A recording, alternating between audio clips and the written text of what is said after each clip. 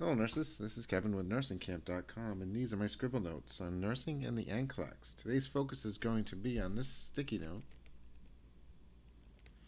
Adenosine versus Amiodarone, from my other sticky note, of the ABCs and priority medications. And these are the acute meds in a hand-sewn lane, adenosine and amiodarone. All right, let's get into it. Okay, so adenosine and amiodarone. All right, so adenosine first. Mnemonic for adenosine is on the scene to stop, S-T-O-P-S-V-T. So it's generally given for PSVT, which is this rhythm right here. And that's a super fast rhythm. Anywhere greater than 180, it can go up to 280. So it's really, really fast. And the interesting thing about adenosine is that when you give adenosine, the patient flatlines. And then it resets. So the SA node goes to the AV node. And for whatever reason, it's firing super fast. Supraventricular, above the ventricles. And the method is that you give 6 milligrams IV push fast. And they're going to get a flushing sensation. They might feel a little nauseous. And then what happens to the rhythm is you're actually going to kill the patient. And they're going to stop. They're going to flatline. And then hopefully the SA node will pick up back again, and they go into sinus rhythm. That's the ideal situation. So what if that doesn't happen? Well, we can repeat adenosine. And what we can do is that we give 12 milligrams, the second dose. So you start with 6 milligrams, you push, they flatline, and hopefully it goes back to SA node, normal sinus rhythm. But if it repeats itself, we give adenosine 12 milligrams. We repeat. Now, what if that doesn't work? Well, if that doesn't work, we have to use electricity. And we cardiovert that patient with a Zoll or a defibrillator where it's put onto their chest. And we defibrillate that patient. And shock them to hopefully convert that rhythm. Okay, so as with the NCLEX though, generally we don't use medications first. Okay, so in NCLEX questions, it's generally what does the nurse do first? And what the nurse does first is tries vagal maneuvers. And vagal is our cranial nerve 10, and that's the vagus nerve. Affects the heart. And what we want to do is we want to have that patient bear down to hopefully try to slow down that rhythm for a second so it can go to normal sinus rhythm. So if vagal maneuvers don't work, then we have to go to the medication. And adenosine 6, and repeat for 12. Now it's part of the ACLS rhythms, which is Advanced Cardiac Life Science, and is necessary for a conversion. If it doesn't convert, then we use medications. We use defibrillators. All right, so like I said, they'll have a flushing, impending doom feeling, nausea, dizziness. They might get a metallic taste in their mouth. We question this medication with patients with sick sinus syndrome, and with flutters.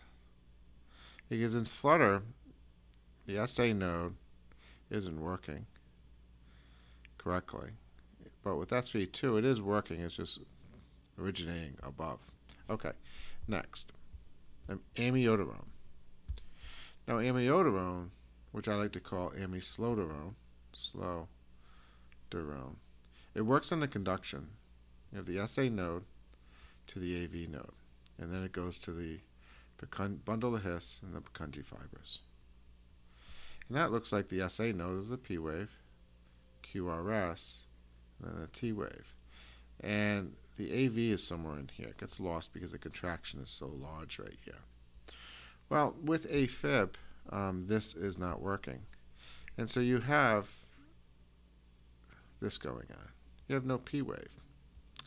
And with amiodarone, what we try to do is that we try to give amiodarone through a drip, and it goes anywhere from 48 to 96 hours on this drip. So we do a loading dose, and then we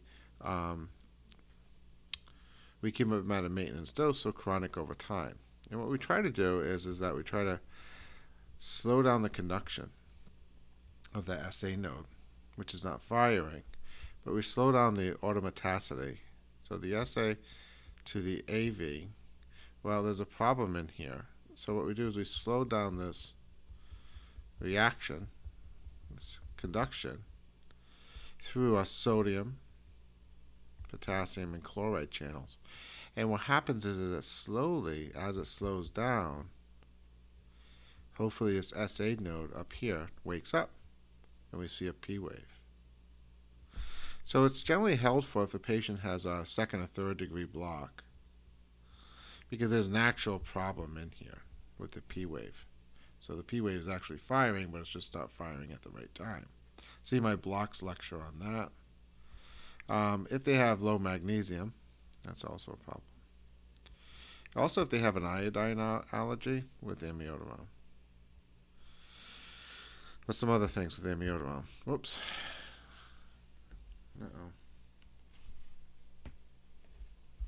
With amiodarone, we have to worry about, hold on a second, more specifically, the PO medication. So once they started on the PO medications, they're at risk for pulmonary fibrosis. And how that presents itself is with wheezes. And the problem with that is with amiodarone or amislodorone, once a patient starts to show wheezes, it's too late, because the half-life is 45 days. It's an awful long time for a medication to be in the body. So stopping this, it's going to take 45 days for that to come out. And if they're showing pulmonary fibrosis, that patient is acute. What are some things that we look for? It's also given during ACLS. And that's important to know because it is an ACLS med, and it's dealt with for VTAC and VFib. And what it does is it, once again, slows down the conduction, sodium, potassium, calcium channels, and hopefully tries to slow things down to hopefully convert that rhythm. So that's a newer addition. It's also kind of like with lidocaine that they used to use. They still do use lidocaine, but it's antidysrhythmic, and it's given for ventricular rates. And ventricular rates that are more important, like VTAC and VFib. And so you'll see that in ACLS algorithms. See my lecture on ACLS Med Camp, where I cover that more importantly. Okay, my name is Camp, and this is Nursing Camp, and I'm covering the medications, adenosine versus amislodorone. You can find me on Instagram, Facebook, Pinterest, and Etsy, Nursing Camp, or nursingkamp.com. That's it for me. We'll see you next time. Now nurse on.